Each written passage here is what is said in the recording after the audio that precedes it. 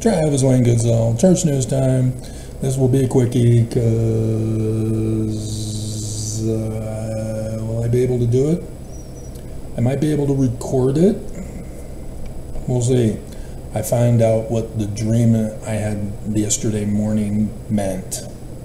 And crap. Overtime. So,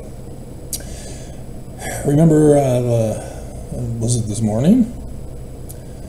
When I pointed out that the church had changed the thumbnail picture of yesterday's church news about the two little girls from third world country paying a full tithe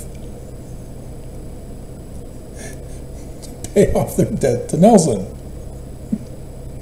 And they changed it this morning to a picture of the Salt Lake Temple. And so, yep, sure enough, they put it back to the little girls paying their debt to the church.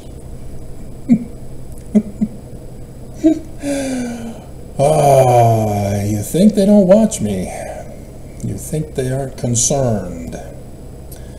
This morning's video about turning villains into victims and victims into villains. You need to understand that Expo never mows. Mormons refuse to. And so, the big story.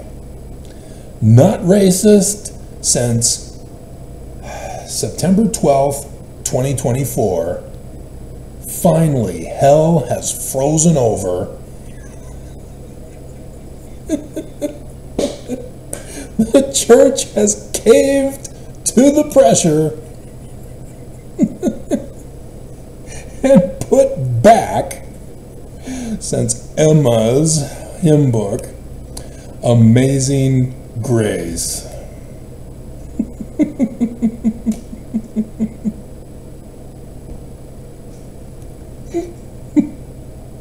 Yep, it is about to fall. They're only doing this as a token right before, let me quote it for you.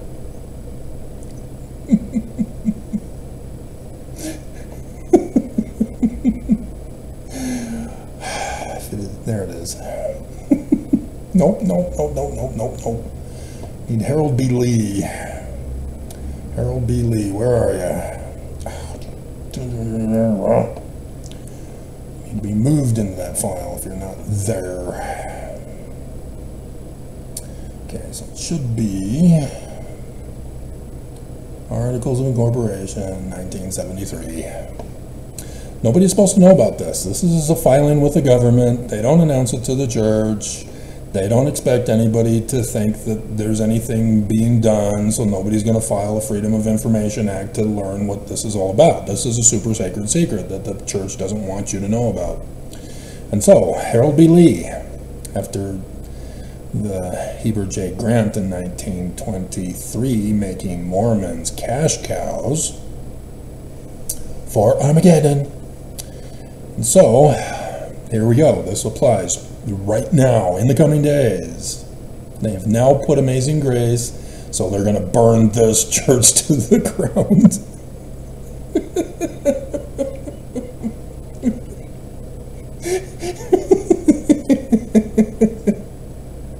Watch. The remaining 2.237 million Mormons left in the church are going to say, nope, that's it, I'm out.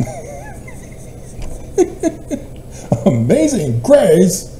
That's not doctrinally approved, and that has been the excuse the whole time. False doctrine.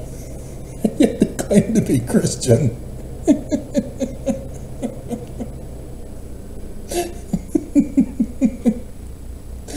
And so, here it is. Upon the winding up and dissolution of this corporation. Notice it's not church.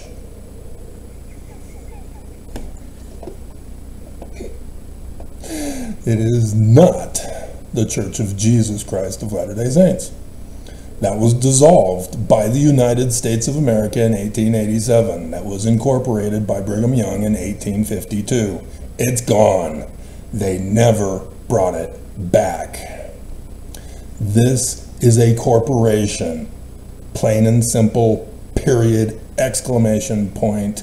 No questions about it. And they never wanted you to know and find out. They led you astray to think that they were a religion. You're just the cash cows. And they're planning on destroying it and taking the money that they got from you as the cash cows and running for the hills to an offshore bank account, non-extradition country. And all Mormons believe that the church is true.